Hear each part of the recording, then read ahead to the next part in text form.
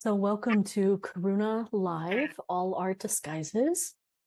This is an opportunity to explore teaching in Tibetan Buddhism called the realms, the 6 realms. It's a classic teaching that is a part of the Karuna training to your cohort, and also, many classic approaches, including Tibetan Book of the Dead, exploring what happens after we die and possibly before we are born. Depending on how your beliefs bend. So that's where these teachings come from originally. And they also, by many Tibetan teachers, have been translated into our psychological states. So talking about them both as possibly realms or actual places that we go after death, and talking about them as more micro states that we go into and can get stuck in. And the stuckness is what makes it like a realm. Not just going there is not a realm, but getting stuck is the realm quality. So I want to really give credit to that and say that I've been learning a lot lately from someone who's basically goes by Doc Tenzin, who's a Tibetan trans man who teaches a lot on Instagram and also on his own website. And we'll send out a link to his work. After this, he's done an incredible course that reminds especially white practitioners of Tibetan Buddhism in North America that there are at least a couple of things that need addressing and repaired. And one is to actually look at the origins of Tibetan Buddhism and look at, while many people came as refugees to North America and brought the teachings with them, we also need to honor the country from which they came and cultivate our relationship with those lineages and people.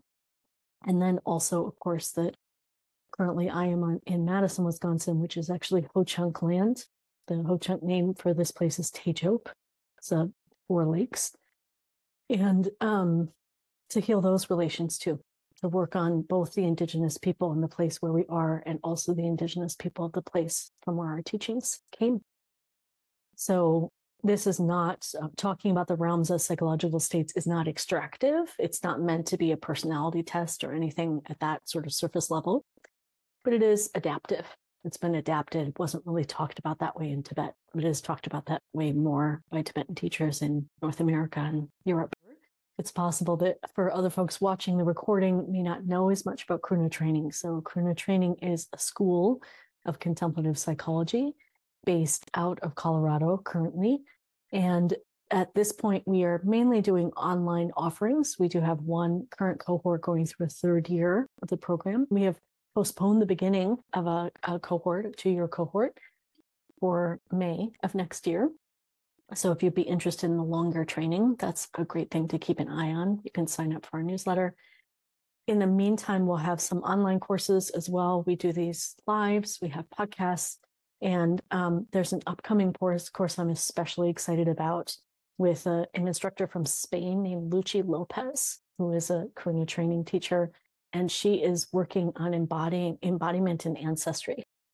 And I've studied with her before. She's done a shorter version of the course, and it is fantastic. So we'll send out links for that as well. And you can do a short version or a longer version up to 9 months.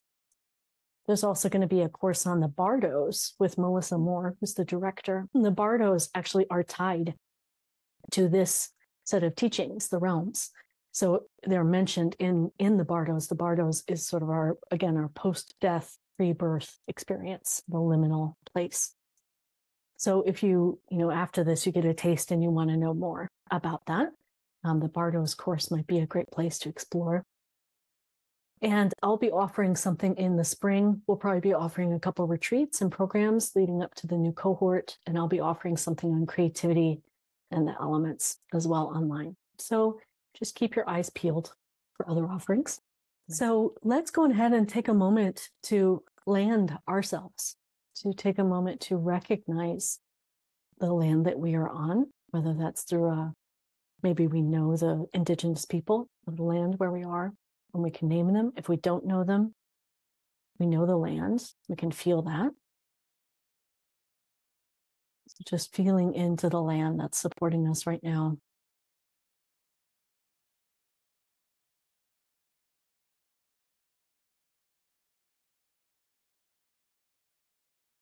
Feeling what you can with your skin, sense of pressure and weight.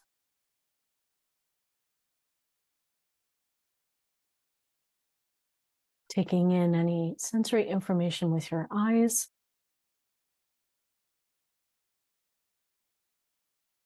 Practice I learned from one of my teachers, Resma Menakem, is to orient in our space, give your spine a gentle twist, looking over your shoulder, moving slowly so that your nervous system can begin to recognize that you are safe enough to practice for now.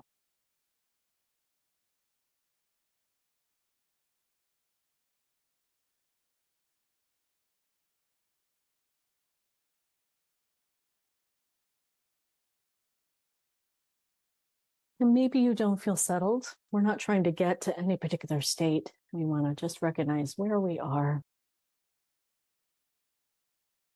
and a flavor of how we're feeling in this moment. Maybe we've been avoiding how we're feeling. There's so much going on in the world, no matter where you are, from genocide to climate chaos, personal struggles.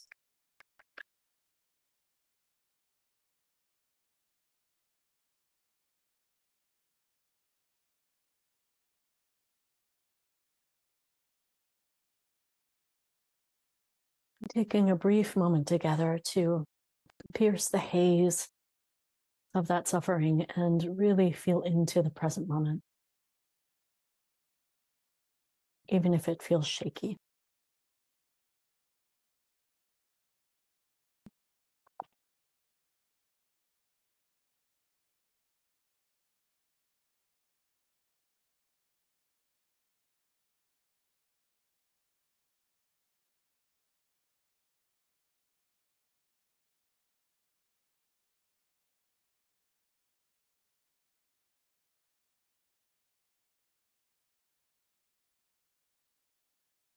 Take a moment to take a peek at your screen, seeing faces if you can see them or names. You can stay off camera, that's completely okay.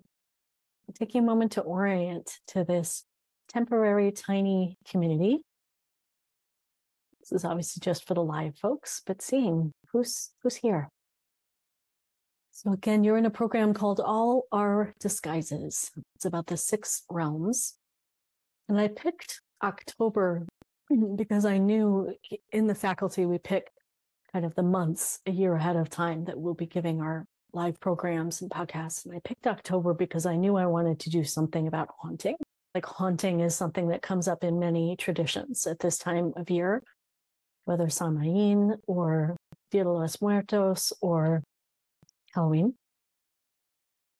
So many different traditions talk about or explore a sense of the veils of this transition, again, between life and death, and possibly between death and life. And as I got closer to the date, I asked myself, what is one of the most haunting aspects of samsara for me? And samsara, for anybody who doesn't know that term, is the term that's used in Buddhism to describe the cycle, the wheel, the repetition of suffering. Many, many things drive our experience of suffering. It's like a water wheel that is perpetually being driven by our experience and our ideas. One of the pieces to me that drives suffering the most are the realms. And they are also, to me, one of the most invisible aspects of our suffering. And they're invisible because when we feel some kind of way and we get into a state of mind, everything confirms that state of mind. So if we're really dealing, whether this is a matter of clinical depression or a milder form of depression where we're still struggling with an overwhelm and sadness, everything reinforces that. When we're ecstatic and in love, everything reinforces that, or seems to, right? The world seems to mirror back our experience, and we don't often question, is this actually what's happening? Could I be contributing to this experience? we just sort of say, well, this is what's happening, and we go with it. And sometimes it feels beyond our control. We're outraged and overcome with anger, and we're locked into it, and it seems like it's never going to end. And that feeling of this state will never end and I have zero control over it is a realm experience. So when we feel like we're in some kind of way, and we feel stuck, and we feel like we can't get ourselves out and nothing else will get us out, that means we're in a realm. So often the first way that we begin to notice is just through noticing that feeling of stuckness. And as I'm saying this, hopefully you can think of some examples in your life at some time, maybe today. I've got like 2 or 3 from this afternoon. I had a car appointment this morning that was supposed to last an hour, and it lasted 3, right? And I just was like, will this ever end? And I was fully aware the whole time, like, what a quote unquote first world problem, right? Like, not a real issue, didn't actually miss anything, got a bunch of work done, but it completely threw off what I was expecting to happen. And so I got stuck in this place, and I just thought, this isn't going to end until they are done with my car. And I committed to that story. Like, I'm stuck here until they get done with the car. And as I was leaving the mechanic, I realized they had seats outside. They had chairs outside. I could have left. I could have gone outside and sat in the sun the whole time, but I never looked outside of the mechanics. I just figured I'm stuck in this fluorescent lit space with bad coffee and weird popcorn, waiting for my car. And so it was like, it wasn't until it was done that I realized, oh, I was perpetuating this idea that I was stuck, and I was blaming it on them. And I didn't realize how much I was reinforcing this story that I'm stuck. Now, this is a really mild version of this, but because it happened this morning, I wanted to give it, right? Very mild. It can be so much harder than that, right? Where we really are, sometimes we actually are stuck and unsafe. So I want to acknowledge it. That's not a realm experience. If we're in an unsafe situation and we're not in control of getting ourselves out, that's an honest experience. But if we are actually safe, and we continue to project unsafety into the situation, that's when we might be getting into realm territory. Sometimes you can't always tell which one it is. Most of us have, and we'll get to the realms in a moment, most of us have some realms that when we hear about them, we're like, yep, that's home. I know that place. I spend a lot of time there. And we'll have some realms where we're like, I have no clue what it would be like to be in that place. Never once in my life spent any time there. And upon further reflection, we usually find that we spend at least a little bit of time in each of the realms, and or we have intimate relationships with people who spend time there. But just to know, this is not diagnostic. This is not, you're not going to leave tonight with some sense of like, well, I always go to the hungry ghost realm. That's my thing. There's no always. We're ever changing, interdependent beings. So it depends on the context we're in and the people that we're with. However, we probably have styles, we have habits, we have tendencies. And one of the reasons why I find the realms so helpful, besides the fact that even if it's not until afterwards, I can realize how much I was perpetuating my own suffering, sometimes that getting aware of the stuck quality and helping me see what it is helps me get a little distance and a little compassion. And actually, it's more often the case that I notice someone else is stuck. So I can see them in it. But the idea is not to see that they're stuck so we can throw that back at them. Look at you, you're caught in the hell realm. You need to stop being so angry. Instead, it's a tool for compassion, right? It's clarity that helps us have some compassion. Oh, I see. This person is really stuck. And they could have been stuck there for an hour or for a year, right? Pretty much perpetually, even if they pop out in and again. So that can help us to understand a bit better.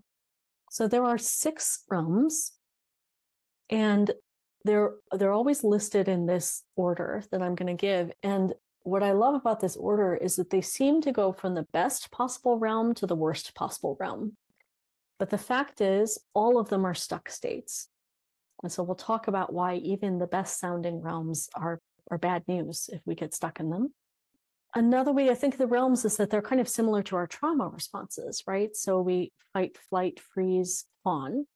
We get into these states and it's what generative somatics calls time traveling. It's like we time travel. Suddenly we're not here anymore. We're 4 years old and we're having this experience that adult us is having. That can also happen with realms, right? It's like something happens that triggers us, and then we get caught in this realm and we tell ourselves this is what's happening. What's important to note is that nothing about that experience is wasted. There's wisdom in those experiences. That's what Vajrayana Buddhism teaches us, and that's what we talk a lot about in Karuna training. There's a lot of wisdom, but when we get stuck, we lose access to the wisdom. So that's pretty much always the case. Stuck states cut off access to wisdom. So we have to get unstuck in order to access the wisdom that's always available. So in some ways, this is like, what's your style of getting stuck? Or what's your more elaborate form of trauma response? And I call this all our disguises because, again, it's like we're dressed for that realm when we're in it. We can't recognize that we're in it, but other people can see it. Other people are like, ooh, wow, okay, she's really stuck in survival mode, right? We may not recognize it ourselves, but it's like plastered on our faces and other people can see it. It's a little like emperor's new clothes, right? We think that we think we're just like looking normal, and other people are actually recognizing that we're off somewhere else. So I'll give the list first, and then I'll break them down and talk about them a little, and then we'll do a little reflection in between. I'm just taking a look at the chat. Thank you for posting that. Is it okay if I read that out loud? I just won't use your name. Yes, thank you. So I found a lot of ecological grief and ecological anxiety due to the climate change crisis has increased my anxiety tremendously. I feel like locally and globally, it's a major downward trajectory. For example, the summers in Seattle have become really hot, and it acts as a trigger for my fears. Thank you so much for naming that. And I think one of the aspects that's so important here is that I would never want to use the realms to gaslight anyone.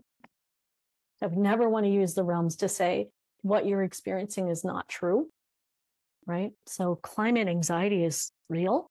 It's a real experience. I attended a workshop a few weeks ago with a colleague, and we'll make sure this link goes in with what's called the Loka Institute here in Madison, Tequila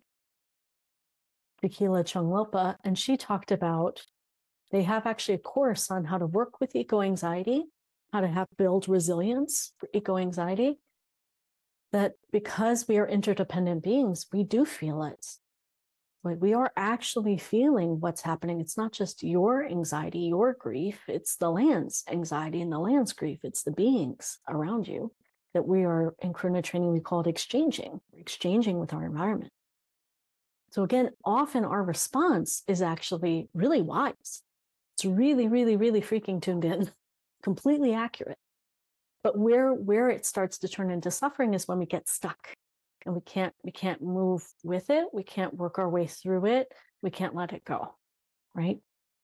And that's usually not our fault. It's just that we don't recognize that's what's happening, or we don't have the tools to get ourselves moving. Not even out of it. We don't have to leave it, but just to be able to be more flexible with it. Does that make sense? Thank you so much for naming that. Letting go on a variety of levels is very difficult. Heck, yes. This is why we practice, because we need a lot of help practicing. And I find the realms are one way to notice what's happening. And usually when I can notice what's happening and have some reference point, it helps me let go a little bit more. So hopefully this will be helpful for that. So we'll keep holding that. I'm holding that with you. Thank you so much for naming it. So the 6 realms, the first realm is called the God realm. The second, the classic name is Asura, but it's also called the demigod realm. Third is the human realm. Fourth is hungry ghost realm. Fifth is animal realm. And sixth is hell realm. So you see what I mean by saying God realm sounds like a really good place to be. Like, who would not want to be a god? Right? Like that's the word we use, the word God, to kind of describe being all powerful, having access to everything, being able to see the bigger picture. But the understanding behind the God realm is actually that there are beings who believe that they are all powerful, who believe that they can do anything, but they can't. And part of the price that they pay for that belief is that they're completely disconnected from reality. So I'm going to make no judgments about billionaires as a complete lateral. One of you might be a billionaire. I don't know that. I'm not saying that inherently being a billionaire is going to put you in the God realm, but it would be pretty hard, I think, to keep in touch with everyday life if you were managing that amount of money. So the act of hoarding a lot of money requires a lot of ignoring interrelationship, ignoring cause and effect, refusing to see how some of us having incredible excess amounts of money and property that is directly related to others not having that. Whole countries can be like this. The US has a bit of a God realm complex, right? We sort of think we're the best, we're on the top. I'm not saying everyone believes this, but this is a bit kind of the ethos. And we got ourselves here, we pulled ourselves up by the bootstraps. And we get stuck in this story individually and collectively. Most of us would relate to this in a very short-term way, like having escapist, pleasurable experiences. So say I go to a spa, which I've been wanting to do lately, and I spend all day in the spa and I really enjoy it. But then I leave there feeling like I'm a special person somehow, like I'm above others or I'm elitist. So not enjoying the spa is fine, right? But if I start getting kind of airs about it, it's another experience. I had a friend in junior high school whose father worked for some massive corporation and made more money than I could fathom at the time. And what I was thinking about when I was thinking about the God realm is how their house, they had a mansion. It's the first time I had been in a mansion with one child and one dog and one goldfish and two parents. And that was it. 40-room house with those people in it. Their house was dead quiet. Their car was dead quiet. Everything was quiet, and it was dead. It felt dead. The relationships in the family felt dead. And when I thought about them, when I wondered, when I was practicing, why are they coming up now? I thought it was a very haunting experience, actually, to be in that family's presence.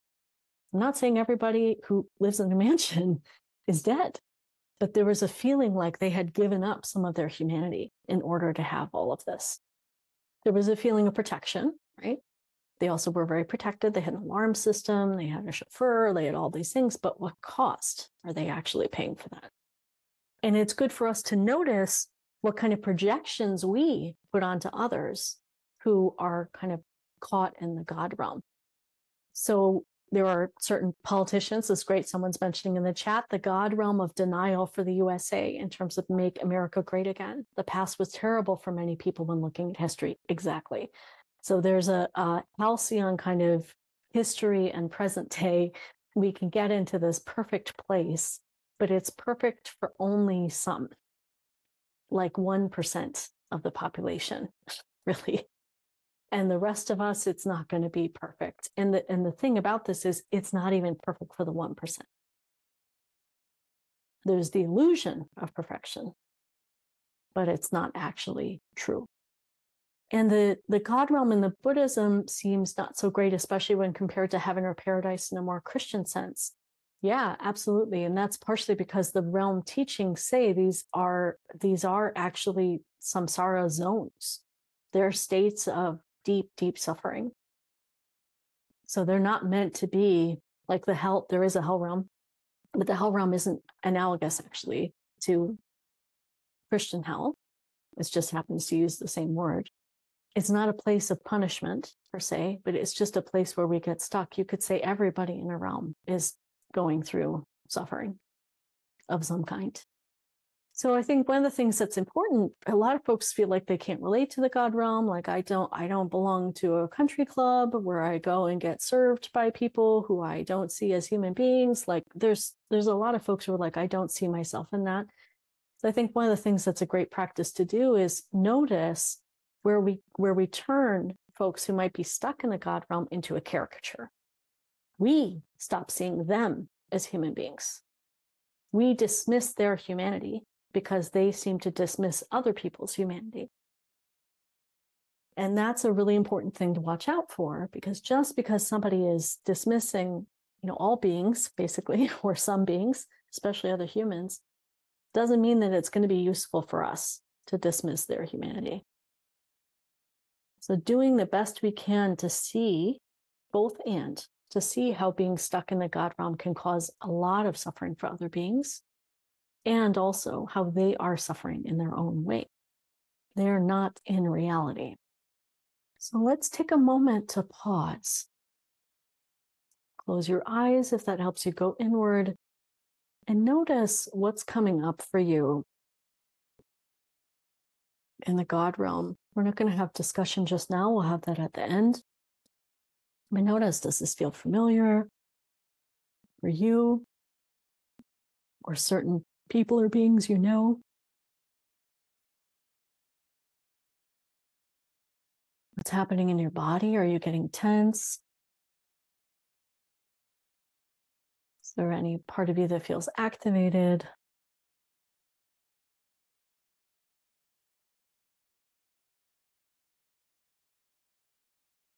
Just being curious. There's no indictment.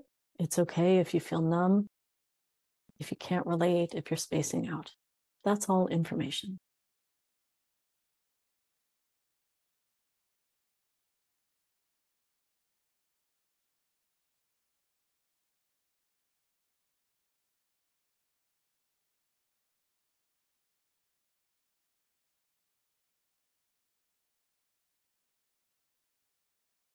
And coming back gently.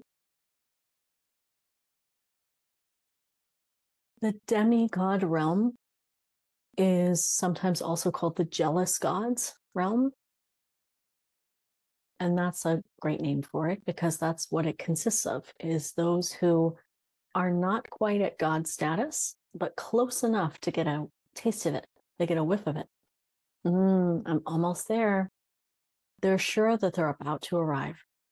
This is the state of folks being deeply jealous, just about to be famous, just about to be promoted, but totally insecure and unsure. So the example I thought of in my life when I was contemplating this is a friend of mine who died quite young. He died at 42 of stomach cancer. And he was a musician. He was an incredibly talented musician in a very unique, specific way. And he spent the majority of his adult life, luckily not the last few months of his life when he was able to let go, but he spent the majority of his adult life feeling like he just missed the biggest opportunity that was going to break his career. So there was a moment when what he was doing was really famous and Bjork was looking for someone to collaborate with. And there was a chance that he could have met Bjork and possibly collaborated with her. And he missed it. He got sick and missed the event. And another person who did the kind of thing he did went to it and got a gig with Bjork, and their career skyrocketed. He beat himself up about that for a long time afterward. I should have gone even though I was sick. I would have gotten it. This would have been my big break. This is jealous God realm. This is demigod realm. I'm almost there. I almost got it. And it's either my fault or it's someone else's. More often than not, someone else's fault. It's Jones. Jones got that account, and so I missed my promotion, right? It's corporate culture, academic culture, one-upmanship, politics. Never quite there.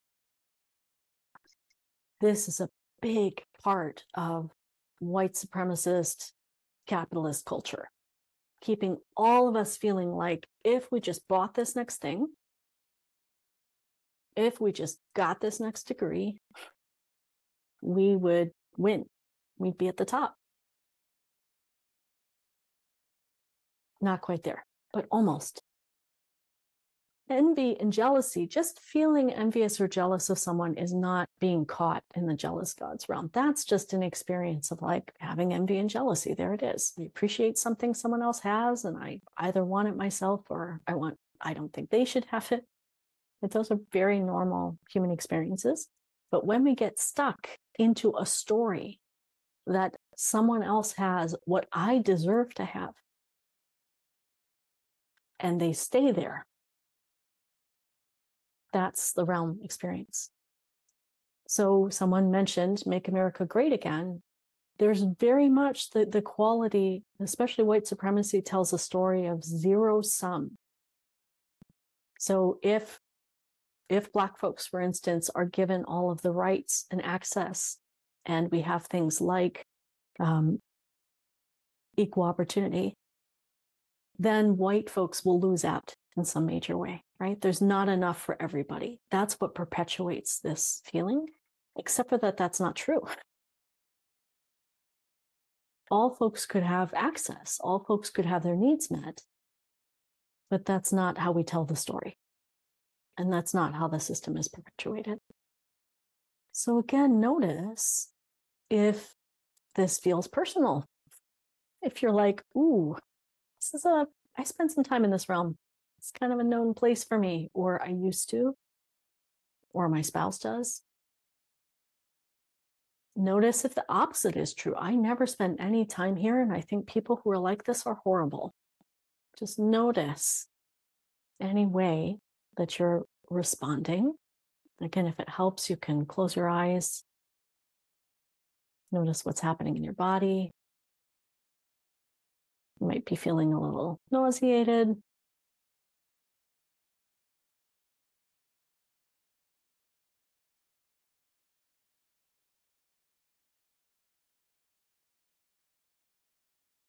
Whatever you're feeling or not feeling is fine.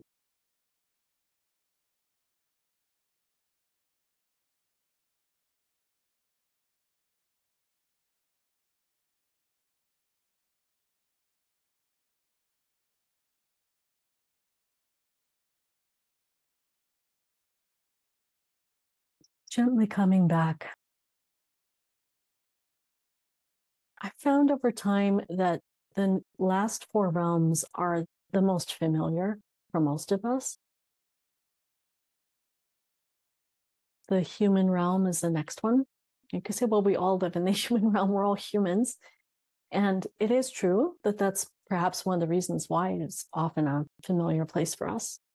But humans can also experience all of these realms. So the human realm, the particular flavor of suffering, the story that we tell ourselves is that this person will complete me. It's about relationships and people. I had a lot of this. My spouse knows this, so I'm allowed to talk about it in public. When I first got married, I was like, oh, great, I've met the love of my life. I'm good. And within a year, I was already feeling like, but there's another person over there. Maybe that person is, but maybe I should have married that person. And I'm joking about it now, but it was actually very painful. I would go on retreat. Retreat is an awful place to have crushes on people. Just sitting there in silence, fantasizing about someone. And I would not just be interested in someone, I would tell a whole story in my head that if I left my brand new spouse and married that person who I'd never even talked to and didn't know their name, my life would be better. Still happens a little bit, but not to that same extent. Not because I'm happily married, but because I've worked a lot of it out. Like what is actually going on here when I think someone else is going to complete me? Codependency is a big one here. So if you struggle with like your happiness is contingent on other people's happiness, when other people are struggling, you go down, you focus on other people's lives and not yours. So again, taking a moment to notice, does this feel familiar? And you're like, oof. First time I heard about this realm, I was like, oh, goddamn, I've spent a lot of time there. So maybe the bells are ringing. Maybe they're not at all. You're like, I can't relate to this one bit. This is not what motivates me. It's not how I get stuck. Or somewhere in between.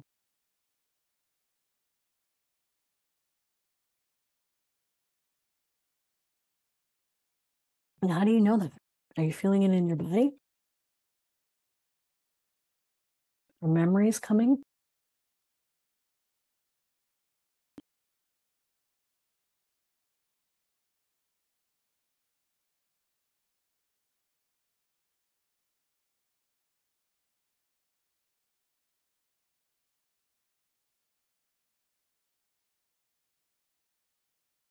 The next realm, I apologize, I'm going to continue moving because I realize time is passing, is called the hungry ghost realm.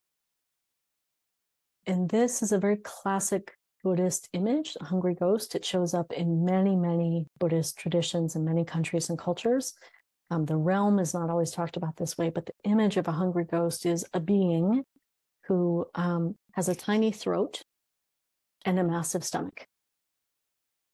And what happens is that basically they can't get the nutrients that they need. They can't get what they need because they can't get it through their pin. It's like a pin-sized throat leading down to a huge stomach. So no matter how much they try, they can't satiate their need because they can't take it in.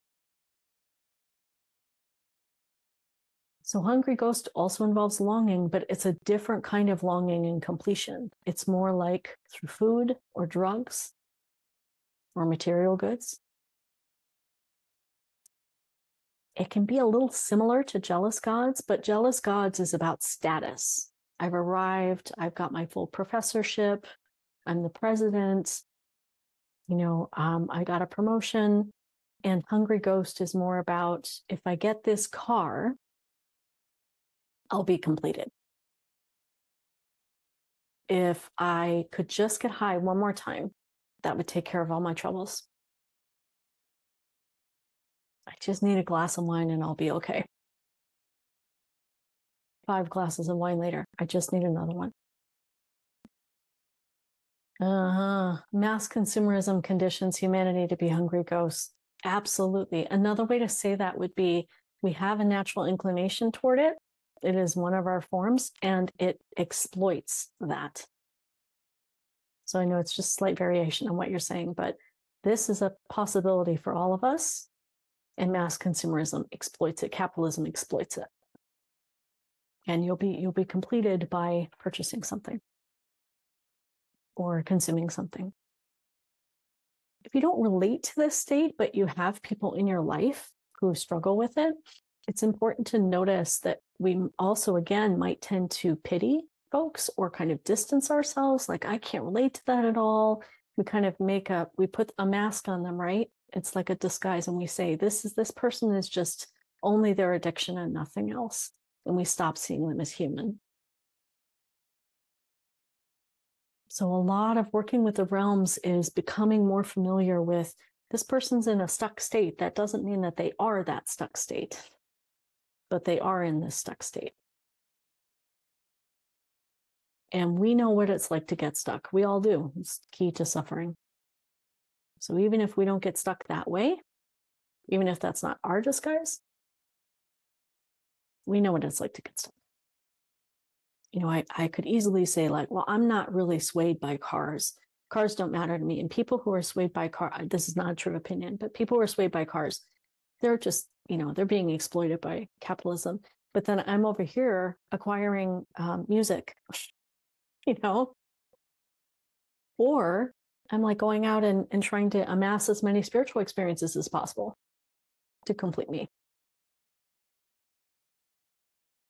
Just noticing again, what's arising? Does this feel familiar? Does it feel foreign? Is there a place in your body that tells you, ugh, this is my suffering, or, I'm not so sure about this, or, I can't relate at all.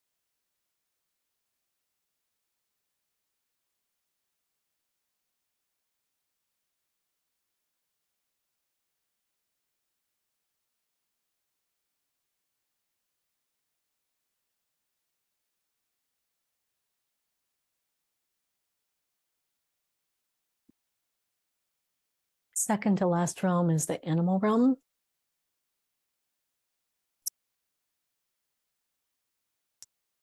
Most animals, all prey animals, and most animals can be prey, especially when it comes to humans, go into survival mode when they're under threat. Humans do this too. Our nervous system, adjusts, decides that we have to do just the basic survival and shuts down everything else, right? So this is part of trauma response for us.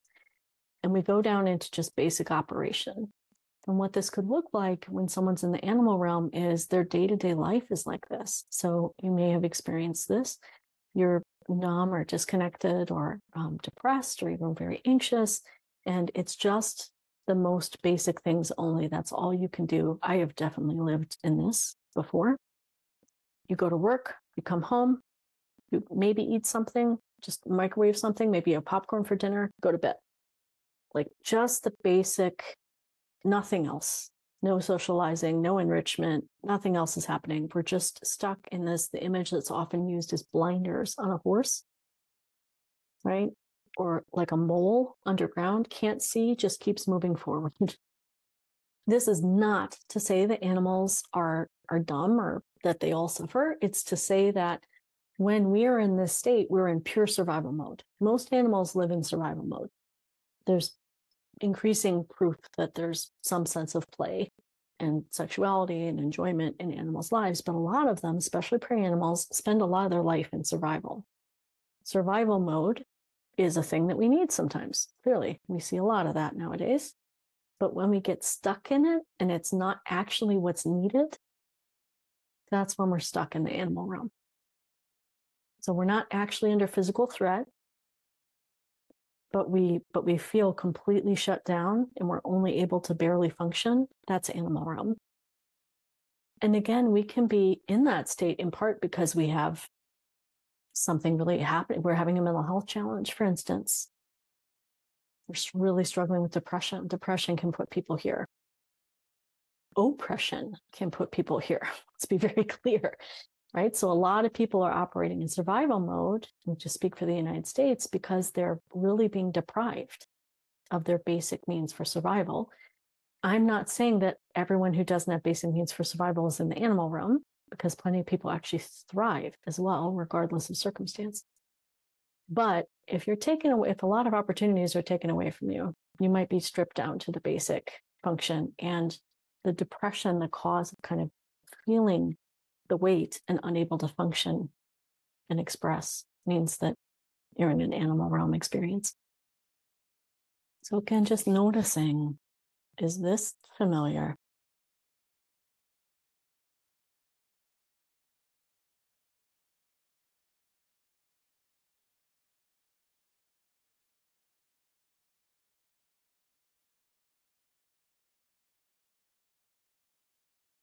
How do you know if it's familiar or unfamiliar?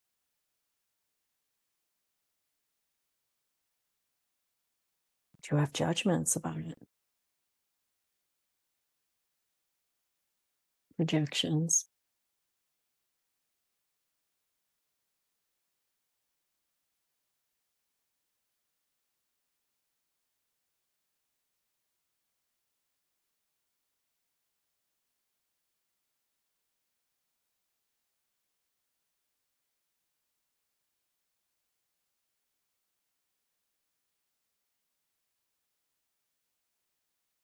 And gently coming back.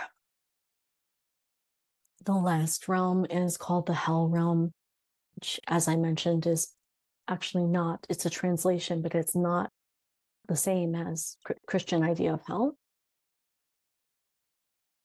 All of the realms feel punishing. All of the realms feel punishing in different ways. The main experience of this realm is aggression.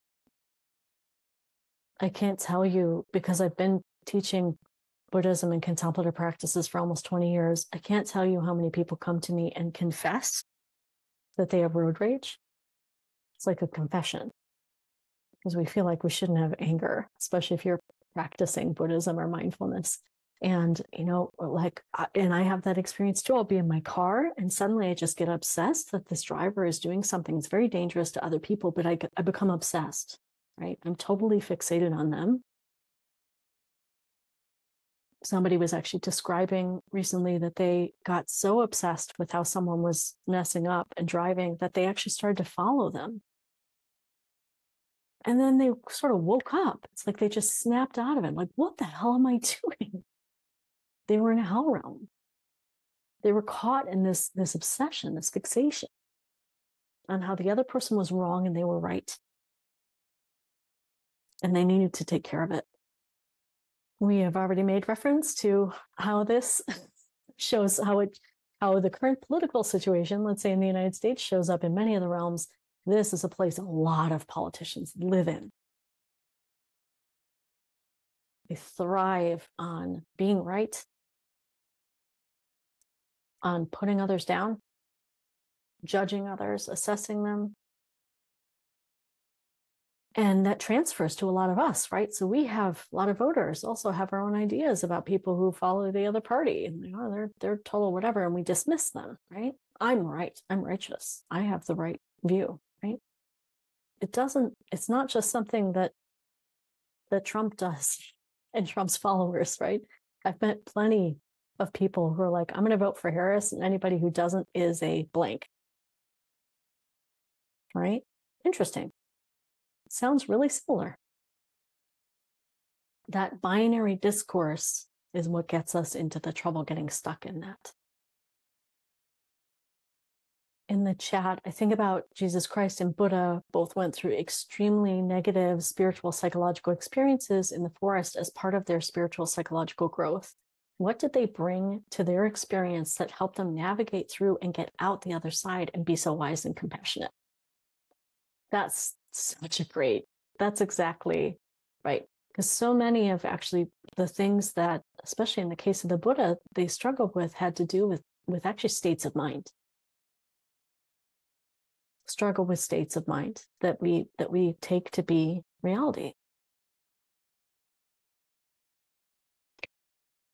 So again, just pausing to notice, and I want to name, we're almost out of time, and I'll end the recording of the talk and the descriptions, and then I'll stay on for a while afterwards if you're able to stay, and we can have a chance to chat. If you're not, I'm so sorry that this ran longer than I expected. Take a moment just to notice the hell realm, and especially notice if you're like, yeah, I know other people who spend time here, but I don't. Because that attitude is a hell realm attitude right there. I'm never like that. I'm above all that. And just be curious. Is this a place you haunt? Even if only for 5 minutes in the car. There's nothing wrong with aggression. But like anything else, if we get stuck there, it's damaging to us and others.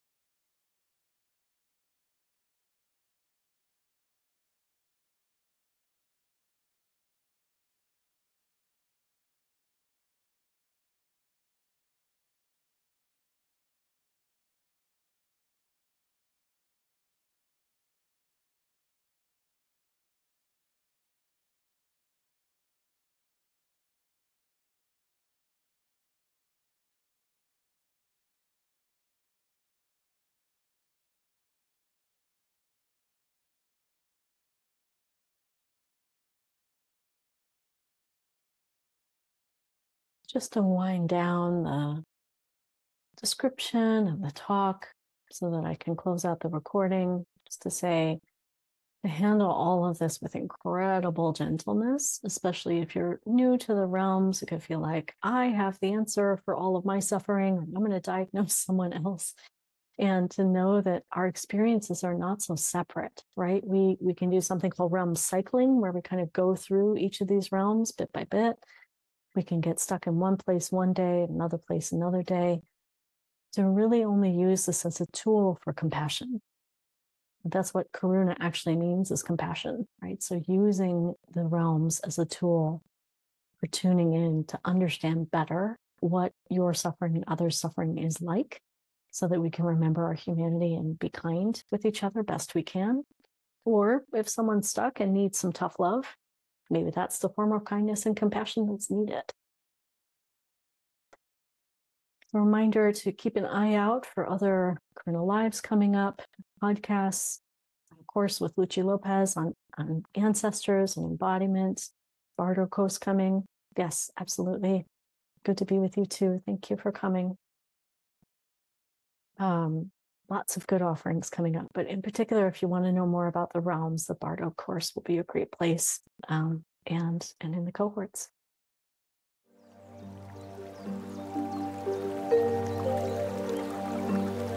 Thank you.